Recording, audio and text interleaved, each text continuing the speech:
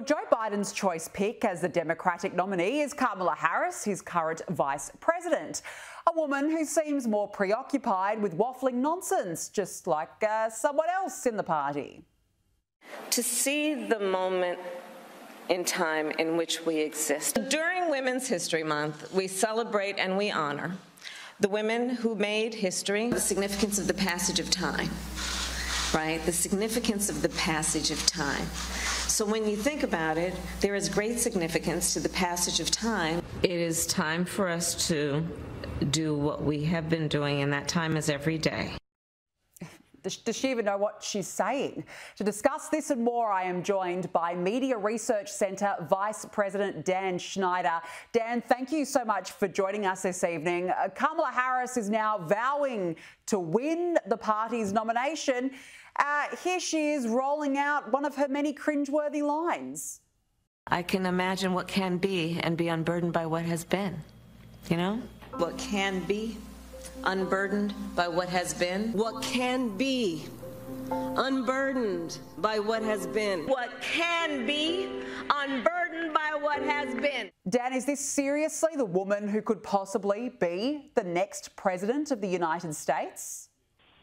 Well, shockingly, it is possible she could be the next president of the United States, Danica. But what we're also understanding here is that there is a massive burden on her shoulders that she is not unburdened by, and that massive burden is named Barack Obama.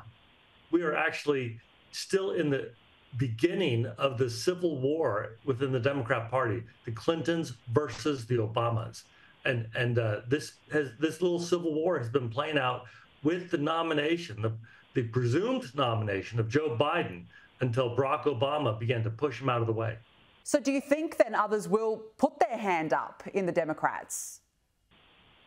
I think most Democrats are sitting back trying to figure out if, in fact, Barack Obama has the clout and the ability to force Kamala Harris out of the way.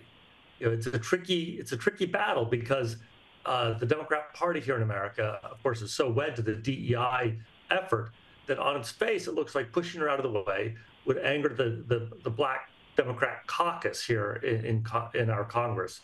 But with Barack Obama trying to undermine her, anything is possible. And with Biden's announcement, it was clearly not a matter of if, but when. Did the Democrats push Biden out only because America found out about his cognitive state, do you think? I mean, they've been covering it up for years, then led a coup in recent weeks to push him out. Right. He's been impaired for a number of years. During the 2020 election, when we had our COVID election, he was, of course, Biden in the basement, campaigning from the basement. The storyline was that they were letting Donald Trump hang himself. But in fact, anytime we did see Biden speak, we could tell that he was not the same orator that he had been before. I would not have ever called him a gifted orator, but he certainly had the gift of the gab. But in 2020, he had lost that edge. And throughout his administration, we saw that decline rapidly. Yes, you're right. It has certainly been a long time coming. Look, the Democrats have accused Trump of being a threat to democracy, yet voters won't even be given a chance to elect a nominee in the primaries. It's been a complete waste of time. Is that lack of official process a threat to democracy now in itself?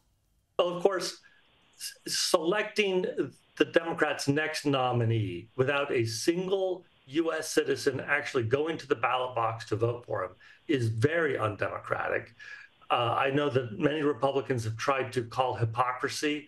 I doubt that that argument is going to resonate with the American public. They will think that, you know, that the Democrats ought to be able to have somebody running who, you know, can put two brain cells together. But you are right, Danica. This is a very undemocratic process that the Democrats are pursuing right now. It sort of calls a lie to the name of their own party. It's an undemocratic Democrat Party. What do the Democrats and media have to do to redeem themselves after years of lying to Americans? Well, Americans have a short memory, Danica. It will not take long before this is a thing in the past. Our legacy media here in the United States will very aggressively push whoever the ultimate nominee is for the Democrats. The media here will rally behind that person to try to prevent Donald Trump from being reelected to the presidency. And then, frankly, regardless of how this next election turns out, the media will continue to push against Republicans supporting the Democrat, and we're gonna be back to the same situation within 12 months of this next election. Yeah, it is extraordinary. What does this mean for the upcoming Democrat convention? Well, that convention has already begun. It was supposed to begin about a week from now in a virtual sense to begin getting these pledged delegates to formally nominate Joe Biden. That time period is now in doubt. But whether it's formally begun or will formally begin soon is almost irrelevant. The real battle has, in fact, commenced. Kamala Harris against all other comers who may or may not be backed by Barack Obama. Donald Trump maintains he can beat Kamala Harris. Do you agree, or will she be more of a challenge for him? If it's possible to imagine a worse candidate than Joe Biden, I think that person embodies, our Vice President, Kamala Harris. She is not liked. She's not liked by her own staff. I know that you all have reported in the past that she cannot keep her own staff. People who are employed by her leave that office screaming. They dislike her. The rest of the White House staff who has to work with her do not like her. The party's establishment does not like Kamala Harris.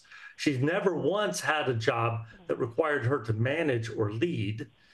She has followed up her entire career. Frankly, I don't see her running any kind of a campaign.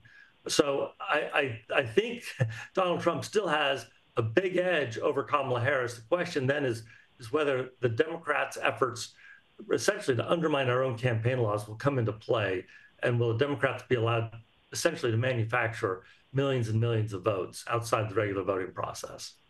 Yeah, good point. Dan Schneider, great to speak with you. Thank you so much for joining us. Thanks, Danica.